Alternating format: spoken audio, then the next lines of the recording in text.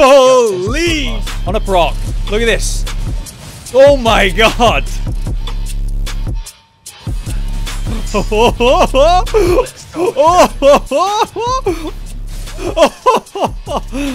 Then destroy him. Here it comes. Here it comes. Ready?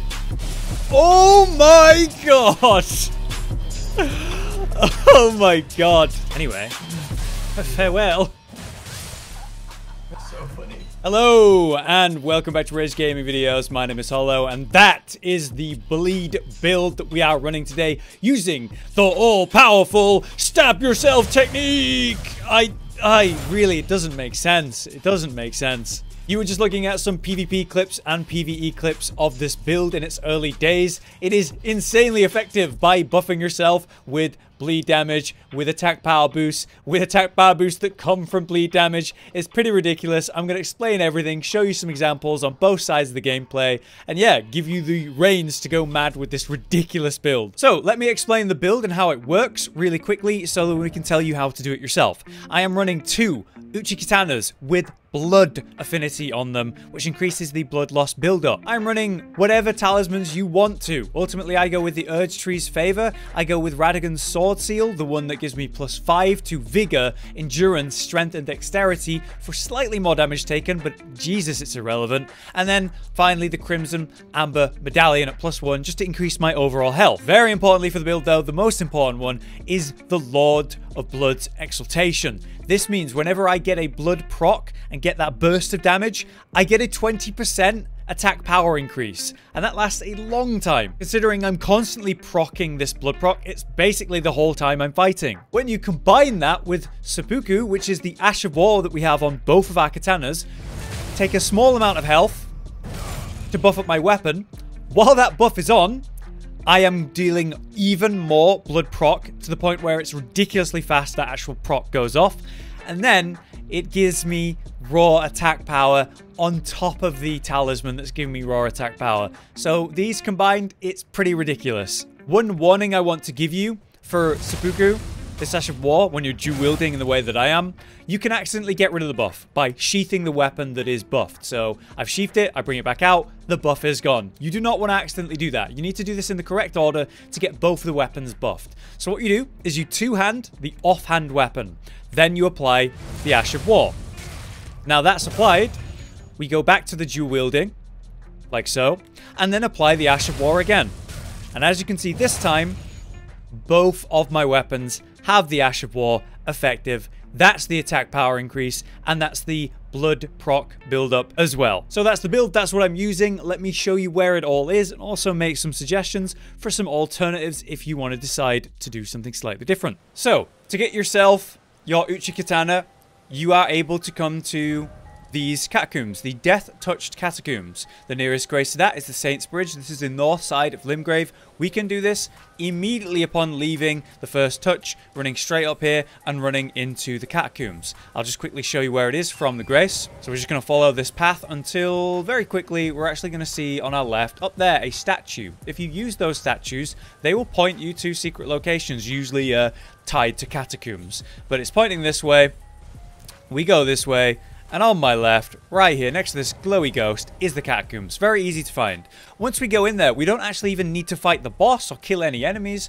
The katana is just progress the area, and eventually you will come across it on a ledge. You must go this way to open the door for the boss anyway. So yeah, super easy to get this super early on. Now obviously in the build, I'm using two Uchikatanas, and that's a problem that you may realize, hang on, there was only one Uchigatana in that catacombs. Where did he get the other?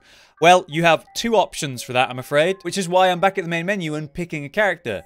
One of the classes, the Samurai, begins with the Uchigatana, meaning all you need to do to get a second one is go to that catacombs and grab it, and boom, you're ready to go immediately.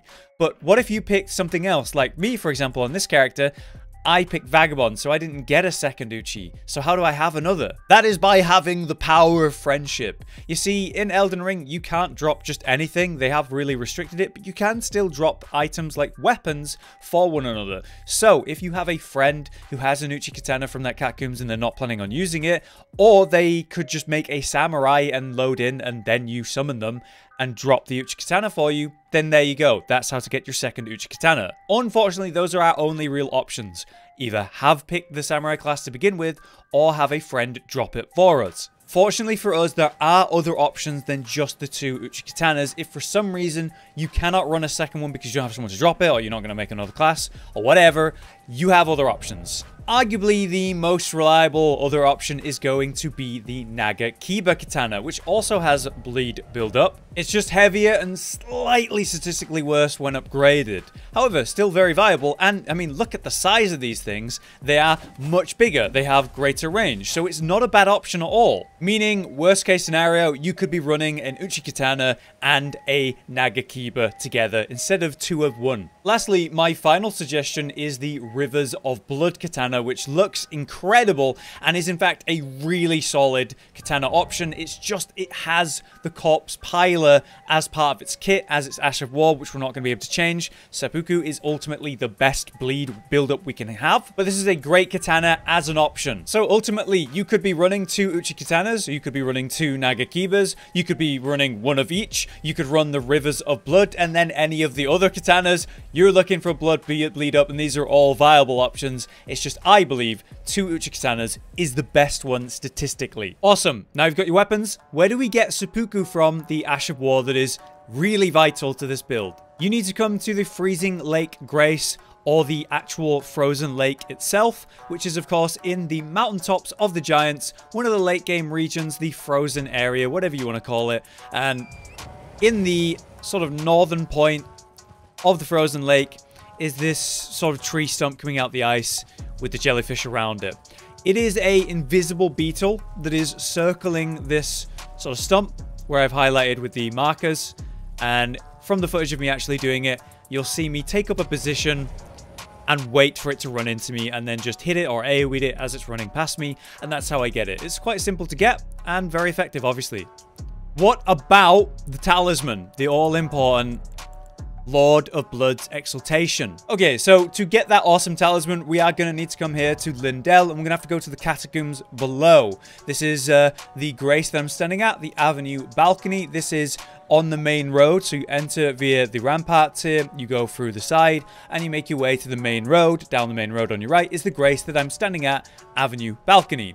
Let's head down then. So to get to the catacombs, there are a lot of different routes, to be honest. There's quite a few options you can have, but I find this is just going to be a really straightforward way to get down there. We're going to go down a well. Once this guy stops body blocking me, thank you, my good sir.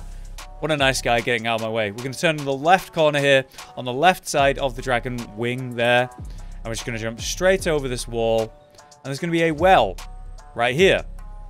And drop down the well. And beautiful, we are now entering the sewers in the underground area we need to be. And progress.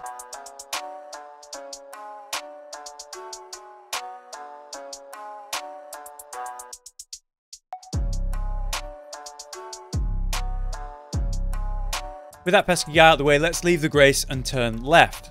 On our right will be an entrance with a ladder. Here it is. We're going to drop down, and what we're going to see is a sort of pipe area. Fell down here earlier. You want to be careful with your footing, because all the way at the bottom is where we need to go, to the catacombs, but obviously we do not want to fall to our death, so be very careful with where you step. There's going to be a lot of the gargoyle guys that are attacking you from the catacomb area. I guess this is where they live. And we're going to want to go to the right here. Drop down where this item is. Very careful not to fall all the way. We're looking for a way to drop down, essentially, which we're going to see right here. Let's drop down. Turn around. We're going to carefully drop down to the left. Should be fine. On your right, inside of here, away from the lobster, and on our right down below, perfect, right by my point, is the entrance to the catacombs. The reason that I've included this in the video is because it is truly, like, convoluted.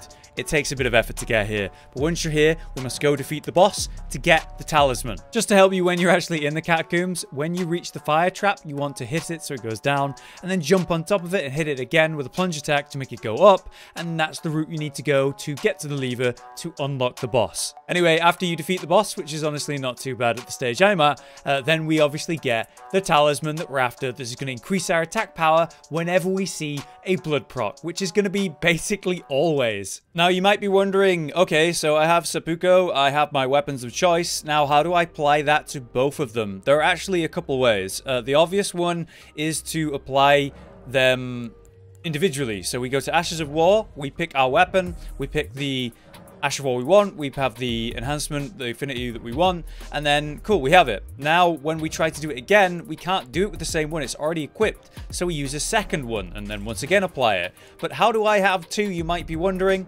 Well, that comes down to the duplication method. It is a feature of the game, using an item that you will find in various places in the open world and all of the hidden content. Ash of War duplication. So if I want another Seppuku, a third one, which I certainly don't, but if I did, this is how I would do it. I'd come to the blacksmith in the round table, and I'd be like, okay, duplicate this for me. It costs an item. That is the Lost Ashes of War. They can be found all over the world. We can find a few in Lindell. We can find them in the Mountains of Giants area. We can have a bunch of merchants sell them. Just for this video, though, you're going to need at least one, right? So I better show you where to get one. Here's a merchant in Caelid, the isolated merchant shack. This is just above the Dragon Barrow West. It's at the northern point of Caelid. It's a shack with a grace and a merchant. Here he is. All right, mate. And as you can see, the Lost Ashes of War, he sells not one, but two, so you can get multiple if that's what you want. Then once again, at any grace in the entire game, we can go into the Ashes of War menu and then apply it to our weapons. Now we've got multiple using the blacksmith's duplication. Look at you setting up. Honestly. What are you setting up? Stab himself in the gut. All right, see if you can catch me off guard.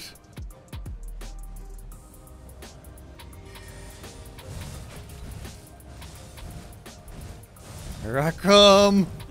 Uh-oh, I stabbed myself. I pressed the wrong button. All my health.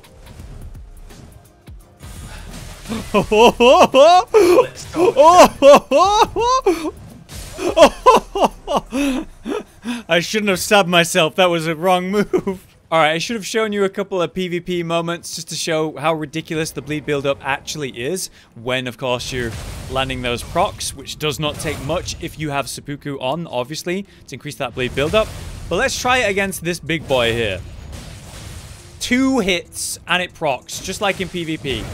Nuts. There does seem to be a build-up. Once it procs the first time, there's another hit. So in 3 hits, it procs. 2 hits, 3 hits.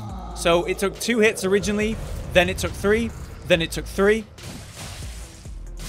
and then another 3 by the looks of things. So there seems to be resistance that builds up, but as you can see, it's still ridiculously effective, and you only actually need to hit a couple times. Because we're dual wielding, we're hitting multiple times. I mean, look, the crouch hit, that's a 2 hit right there. In PvP, that's nuts. If you're doing the running L1, that's a 2 hit, but a bit slower.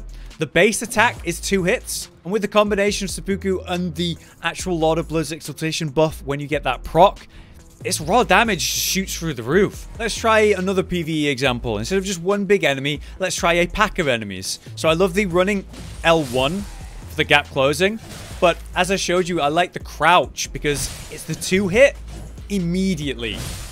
Look at that, dude. My God. I want to see if he'll block me. If I can get him to block me, damn, any opening, it's just done for him. This time I've come back to a later Limgrave boss that I left up. Let's see how much damage the actual blood proc does against a boss health bar.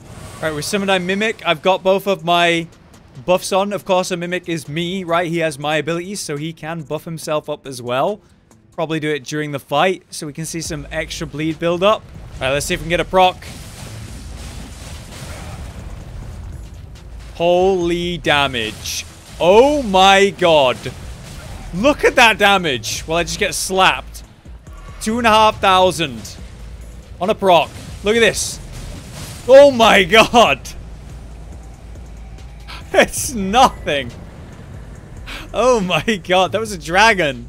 That is the build then. That's what I've been running for a little while. This is your ultimate bleed build guide, or the basis of it. The talisman and Seppuku for sure. You can choose your weapons. Obviously, I like the katanas because they're fast swinging. You've got things like daggers as options. You've got things like scythes and other bleed weapons. Personally, I like the speed and range of the katanas, so that's what I'm going for. But I think it's both very effective in PvE and PvP, and I hope you guys have some fun if you're going to try it yourselves. If you have found this video useful or interesting, please do drop a like on it. We're starting to get more into the build stuff here on Rage Gaming, into the more complex stuff. So if you want to support us in the channel, then drop us a like. And hey, leave a comment if you have any suggestions for the build. Until next time then, I've been Hollow, you've been you. Thanks for watching. Josh, Cotton, and Hollow with the videos, dropping the humor like a hammer on your tippy toes, bringing entertainment on a daily arrangement to take our insanity and turn it into entertainment. Yes, I said entertainment twice, to reiterate that it is nice to look into your faces on a mostly daily basis when you let us in your homes to make the whole world a stage.